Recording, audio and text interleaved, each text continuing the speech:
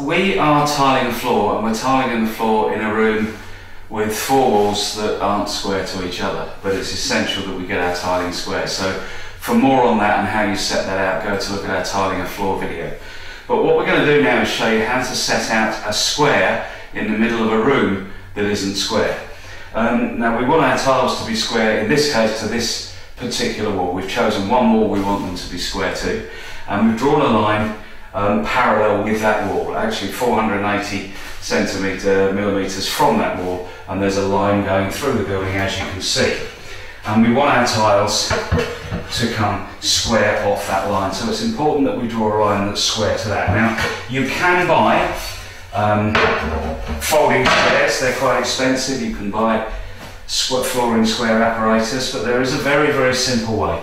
Let's say we want to start here because that's where we've worked out our first tile needs to be. As I said, see our floor tiling video for more on that. And then we can mark 3 units along this line.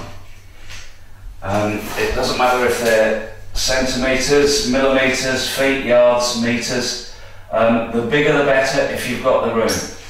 Okay, now that's 3 feet.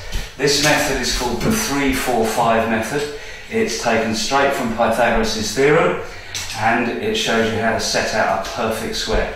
So that's 3 units along our main line, and then we're going to come along square here somewhere. So we're going to measure 4 units from that point. You'll notice that I always mark my points with an arrow rather than just a line, so that there's no question whatsoever where that point starts. Okay, and I'm going to come along here. I'm going to guess that something close to square for the time being, and that's 4 units around about here. Okay, and I'm not going to use an arrow that time. I'm just going to put a line approximately 4 units. Okay, now from my point on this line that I marked at 3, the hypotenuse of this triangle should be 5. So we've marked 3, 4, 5, so that I know if I put my line just there on the line that I drew before, I can quite safely draw my line from there to there. I have a longer straight edge here. So I can draw, let me show you, that line from there to there.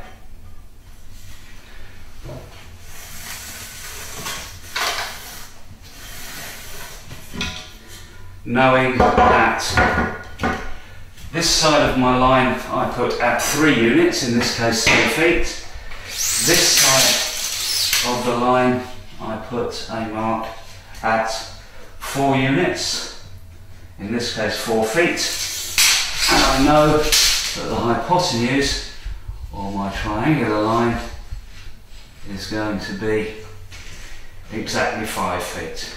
So that's the 3, 4, 5 method of introducing a rectangle into a room or onto a wall that isn't square at all.